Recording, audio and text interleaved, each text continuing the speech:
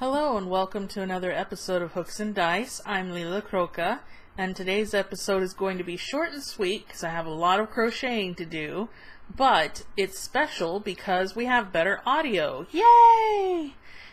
Thanks to 3 or 4, I think 5 different friends helping me search over the course of 2 weeks, I finally landed on some software that's going to allow me to have better quality audio and maintain the quality of the video.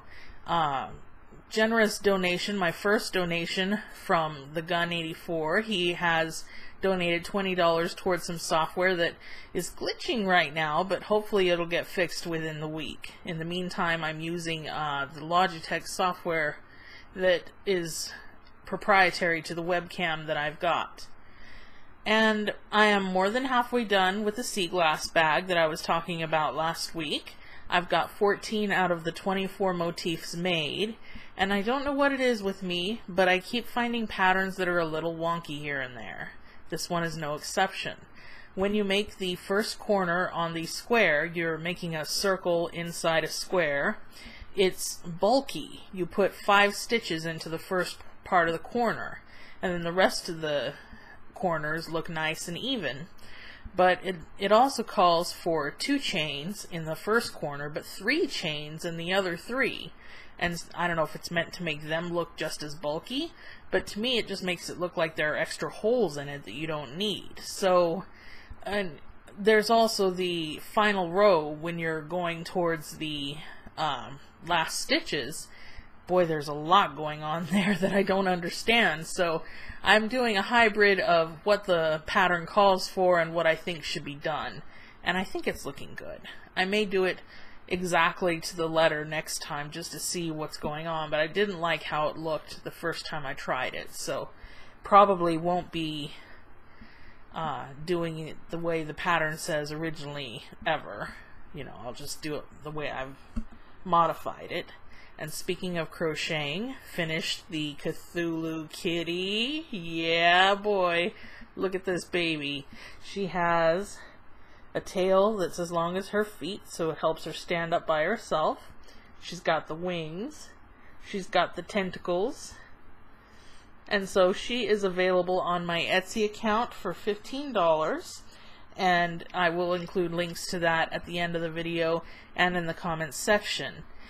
If you'd like to make your own Cthulhu kitty, I have the pattern available on Patreon. You can support me for $5 and you will get the pattern that you can use for yourself. And you can sell the dolls, just don't redistribute the pattern in any way, shape, or form.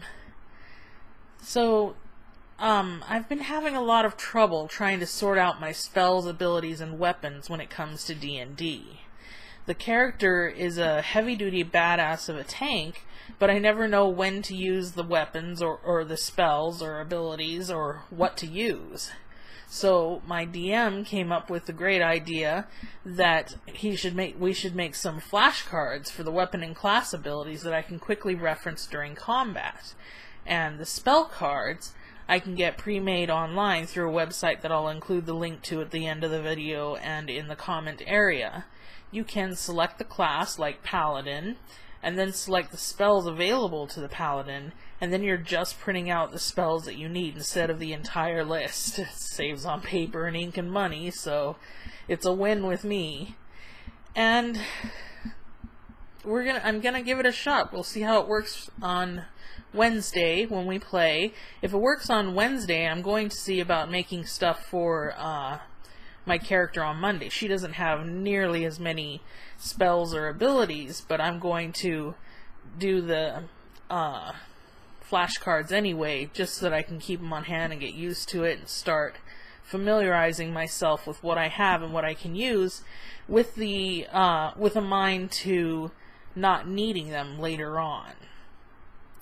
Now that I have new recording software, the Udemy course I plan to release should be a go. There are 4 sections with 13 lectures. There are patterns in each lecture, and there are links to external supplemental materials.